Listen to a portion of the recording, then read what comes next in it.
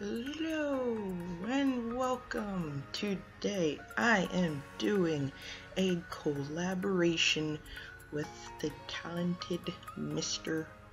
RoIllustrations. I went to him and asked him like, hey, you want to do a collab? He's like, yeah, sure, sounds cool. So we're doing a collab, and honestly I didn't really expect to do a collab, but I just really liked his work and I wanted to do a Pokemon themed one, and he said yes, so I was so happy about that. So yeah, I am doing a collaboration, and in this collaboration, like I said earlier, it is Pokemon themed, but it's just basically I created an original Pokemon. It's not from the actual show or whatever, and finished it, and then I gave it to him, and then he made a trainer based off of it, and it turned out so good. I'm so happy with this. Honestly, I think this is like one of the artworks that I actually took my time on, as in I literally took my time on, and it's like I did the line art. I was so relaxing, like I forgot how relaxing line art can be. Like I took my time with the line art, the coloring. I'm trying to think, it took me about 2 or 3 days to finish it all together because I did not want to rush this.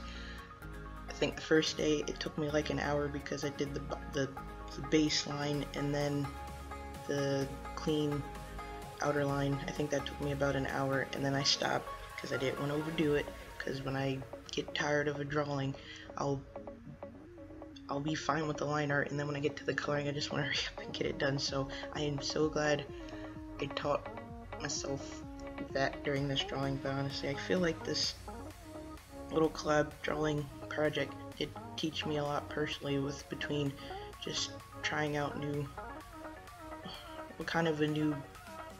don't even really want to call it painterly, because it's not really painterly, but just a new way of coloring that I normally don't do, which I've dabbled with a little bit off camera. But I'm glad I decided to do it in this collab. But like I said, I was trying to make it look like Pokemon. It might not look exactly like the actual Pokemon, but I did close enough, and honestly I'm really proud of this, and really proud of this. So yeah, I'll probably duck in and out with the commentary, so I'll just let the music play until I have something else to say.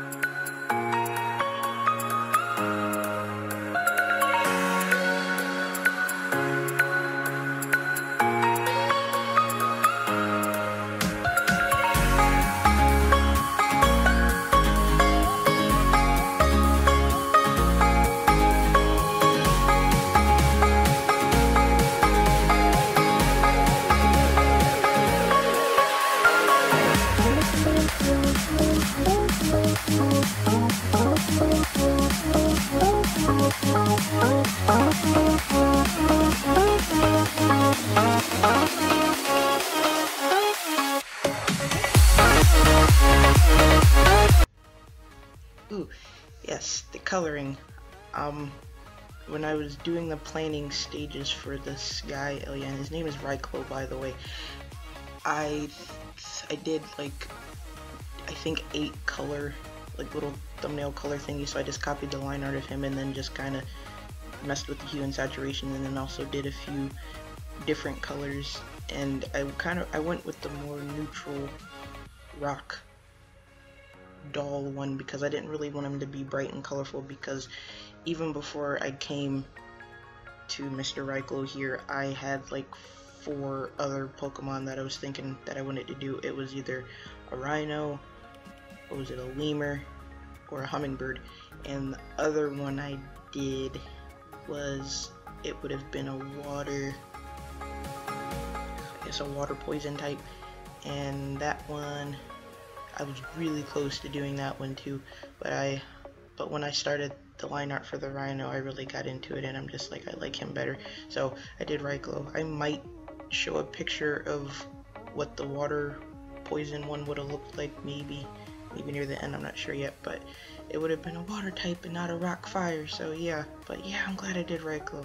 Really proud of it. This is probably like one of my favorite drawings I've done in a long time, all because I actually took my time, and I knew I could take my time, but I just never decided to take my time when I did these speed paints. So yeah, so glad how this turned out.